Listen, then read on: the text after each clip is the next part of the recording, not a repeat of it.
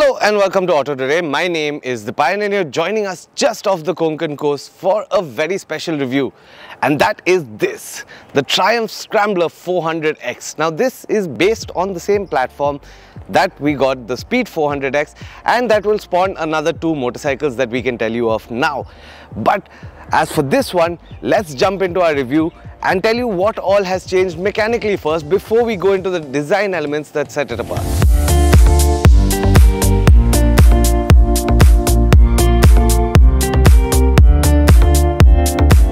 Now starting at the front, you're probably going to notice a larger front wheel, and that is by design because it is a Scrambler and it needs to be maneuverable off-road, so a 19-inch wheel. But it's not just the size of the wheel but the wheel itself that has changed, in the sense that this one is slightly heavier and is slightly more rugged to deal with those off-road terrains. The suspension at the front has been raised by 10 mm. Another big change, of course, it is running also a bigger disc with a 320mm disc up front, although it misses out on the sintered pads that we got on the Speed 400X, so that there is a more progressive brake feel and a little more bias towards the off-road setting rather than that really sharp sintered brake pad feel that you get on the Speed 400X. This is more pliant off-road.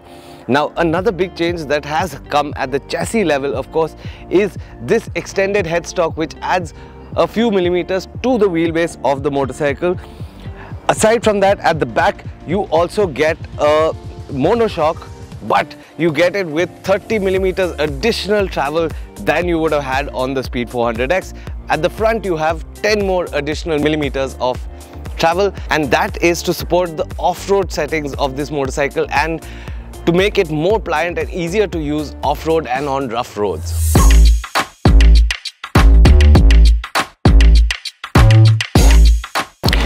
And a good place to start with the design of the Scrambler 400X is the overall package, and I think when you look at the package as a whole, Triumph have really smashed the ball out of the park with the Scrambler 400X.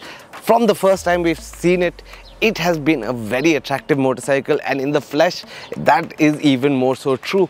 But Triumph have given it all the little details to make it as authentic a Scrambler as possible. Now starting at the front, of course you get this headlamp guard which is metal and of course suits the off-road theme of the motorcycle. Knuckle guards also come as standard. You get a steering damper with a damper cushion with the Triumph logo, which I think looks really cool. Now when you move to the tank, you do get rubber grips on the side which make gripping and staying on the motorcycle off-road a whole lot easier, especially when you're standing up, but we'll get to that when we get to the ergonomics. The seats are a little different, and now you have a ribbed seat layout which is comfortable for long rides. And another big change on the Scrambler, of course, is the guardrails, which are easier to hold on to when you're riding off-road. Of course, the design of the exhaust has changed too, as has the oral note by design. And let's give you a listen to that oral note of the Triumph Scrambler 400X before we hop onto ergonomics.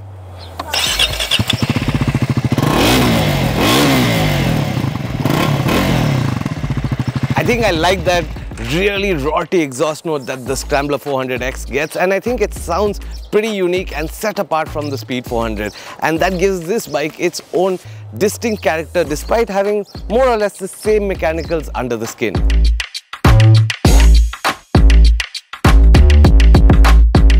Now one of the big changes from the Speed 400X to the Scrambler 400X is of course the ergonomics, thanks to the 10mm of clearance up front, the 20mm of clearance at the rear, and the increased ground clearance. So now you have a seat height that is 835mm off the ground. Now that may seem a little daunting on paper, but let me tell you, I've seen people today from 5'5" to 6 feet plus find their position very comfortably on the Scrambler, and that is because the seat tends to move downwards as it moves towards the tank, which means if you're a slightly shorter rider, you can probably get your legs flat on the ground once you're closer to the tank. If you're taller, moving a little bit down the seat will give you more clearance and will give you that really nice reach to the handlebars. Now in terms of riding triangle, of course, being a Scrambler, you're going to get that upright, chest to the wind position.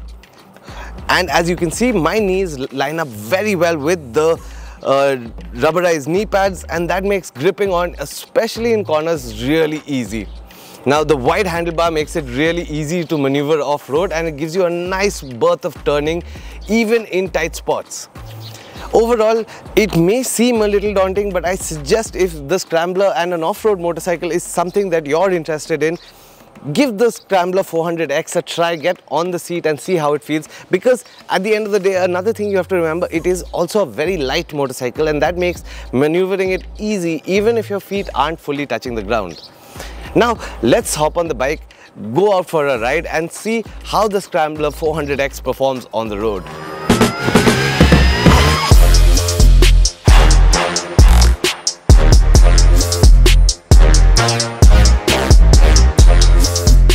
Now powering the Scrambler 400X is the 398cc liquid-cooled single that we saw on the Speed 400.